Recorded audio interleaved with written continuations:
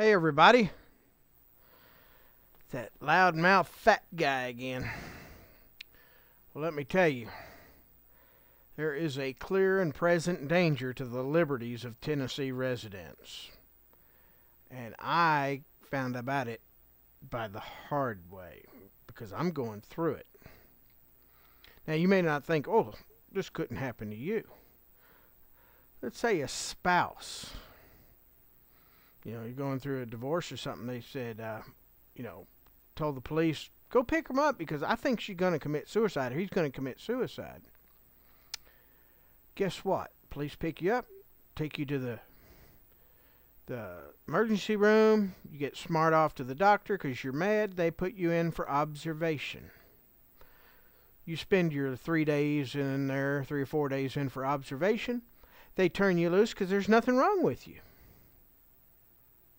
You're innocent. Not in Tennessee.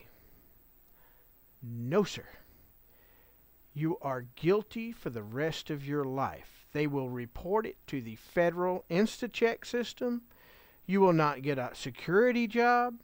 You will lose your Second Amendment rights. In Tennessee, they got a firearms freedom thing too. You lose your under the Tennessee Constitution. If you're a farmer, basically that means if there's a vermin killing your livestock, you can't own guns, so you can't defend your livestock. You lose the right to self-defense. You won't get a job in the schools. You can't do volunteer work anymore, even if you're found not guilty. Well, basically it's not guilty because you were never charged with anything. So it's not a criminal thing. It's an administrative thing that Tennessee allows to happen under the guise of mental health. Now, they don't wait till, you're adjudicated to say that, well, yeah, something's wrong with him. He's a nut. No. Just being put in for observation makes you a mental defective in Tennessee. If the police have to come at, so parents, if one of your teenagers is going to commit suicide, think about that. In Tennessee, if you call the cops to come get him to save his life, you ruin his life for the rest of his life. Even if he's cured, a teenager, this could happen, and, they grow out of it, they might have girl problems and think, oh, I want to die and all like that, and, they'll grow out of it. But this stays in their administrative record for the rest of their lives. So by getting them help, you destroy their lives in Tennessee. This is wrong. Now, some people say, well, I brought it on myself by arguing with the doctor about suicide for being a smart aleck. Well, maybe so. But this can happen to anybody, and the way that it is written in the Tennessee laws, it needs to be challenged in court. Now, I've been considering going and getting a local attorney just to get my stuff straightened up, but I would rather, let's take this, if we have to take it to federal court and get this whole fiasco thrown out as unjust. This is an unjust set of laws to everybody in the state of Tennessee. That's why I titled this video, A Clear and Present Danger to the Liberties of Tennessee Residents. Now below, where, there's a link down below that says click for more info or, to expand. I've written it out a little bit more and I put links. My donate to my legal fund link is there. And I appreciate all the help, but when I talk to lawyers and they say, well, I charge $200 an hour, I charge $400 an hour, I get $300 an hour, the amount that I would normally think of being a large amount is really not that much. So, I'm going to ask you to do something else. And it won't cost anything, it will cost time. Send a link of this video to the NRA and the GOA. I put links down there to them. If just one person says about it, they don't take too much notice. But if we can get everybody to hey, NRA, get off your dead butt. This is and check your state laws too. This may be something that needs to be fixed nationwide. I mean, if other states are allowed to do this, it's wrong. I mean, they should at the very least allow for you to go in front of a jury or a judge, and then you be committed. In other words, you are mentally ill. Now, if somebody is running around eating poo and doing stuff like that, well, yeah, they got mental problems.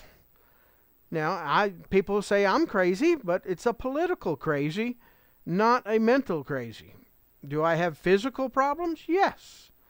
Yes, I live in pain all the time. But that's a physical problem. Okay?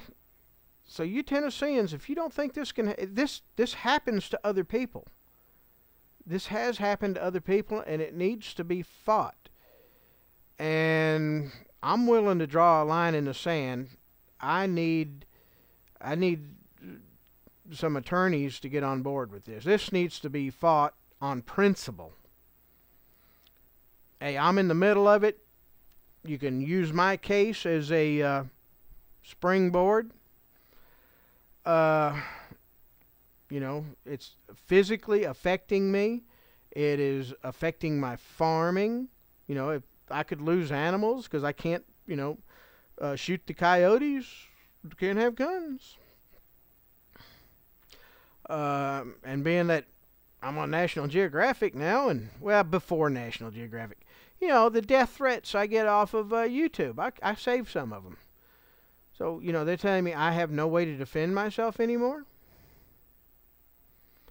I'm crippled up, can't very well fight very good. I've got one, I can throw a punch with one hand. I got one good hand.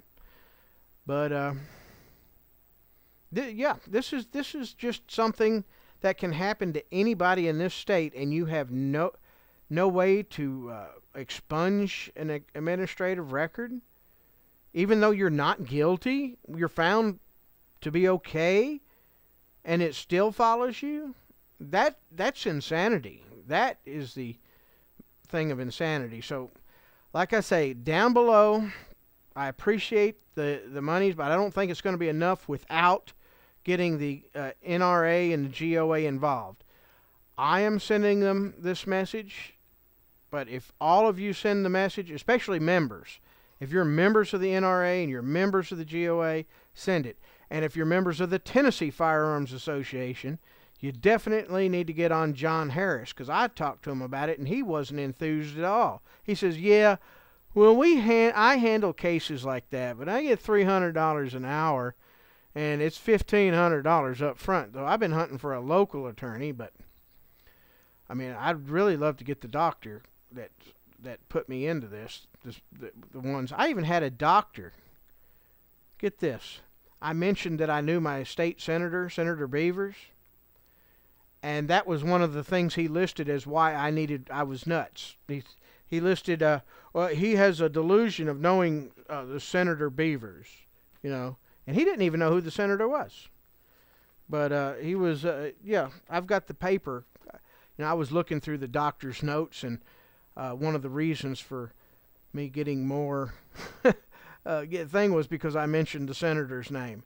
Because I've known her for 12 years. I've helped her with her campaigns, and I said, if you need a reference, call her. And he never called. He wrote it down as me being a cuckoo because I mentioned that senator's name. Go figure. That's how ludicrous this is. Okay. So, I guess that's all I got to say. I've sit here and rattled on for 10 minutes.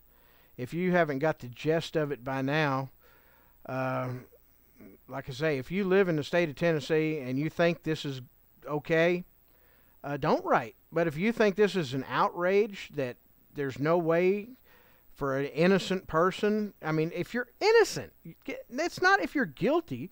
If you're innocent, you still get treated as guilty. Your rights are still taken away. Your future in certain jobs are no more.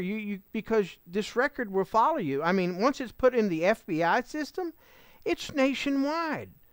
I couldn't go to Wyoming now and purchase a firearm.